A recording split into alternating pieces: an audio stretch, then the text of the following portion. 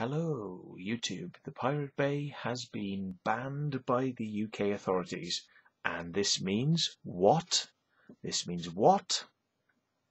Well, I think this means that basically the Pirate Bay is alive again. Because if you didn't understand it already, you idiots out there, right? Piracy is something that the world is going to have to live with and is going to stay. So you are not going to get rid of the Pirate Bay.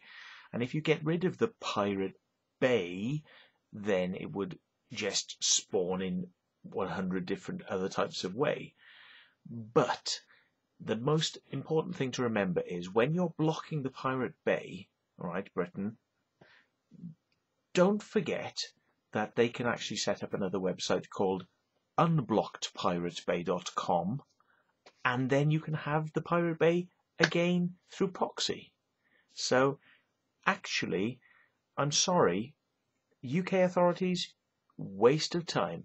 Waste of time. You do not understand the internets. Do not try to understand the internets. Otherwise, I will do this to you.